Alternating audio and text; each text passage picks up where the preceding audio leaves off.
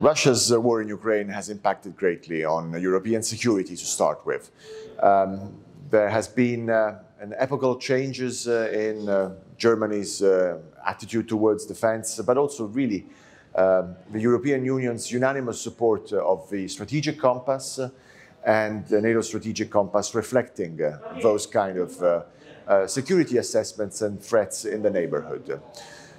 What has been the immediate impact with regard to Europe's engagement in the Indo-Pacific, which is what I have been looking at also through an authored article, has actually been a continued development of capacity building and transfer of soft skills to East Asian players, starting with Southeast Asia, to India, but also potentially in coordination with South Korea and Japan. And this is part and parcel of the European Union's strategy for cooperation in the Indo-Pacific. It goes through support and engagement from member states countries, but it has a European Union dimension, and it involves maritime presence operations, capacity building and defense of international law. The impact of the war of Ukraine, Russia's war in Ukraine, it's too early to tell the mid to long-term impact, but it's going to be more costly to send assets all the way to the Indo-Pacific, especially Western Pacific and Southeast Asia.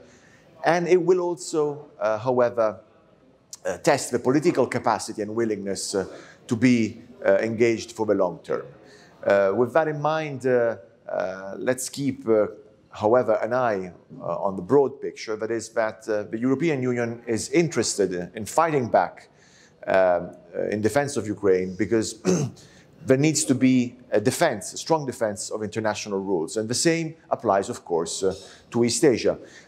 Precisely because the European Union is made up of small and medium powers, these have active stakes in making sure that the world doesn't get defined by the rules of the stronger, might making right, but by a broad encompassing set of international norms and principles that need to be respected. First and foremost, of course, the illegality of the use of coercive means for diplomatic purposes or for securing territorial and maritime claims.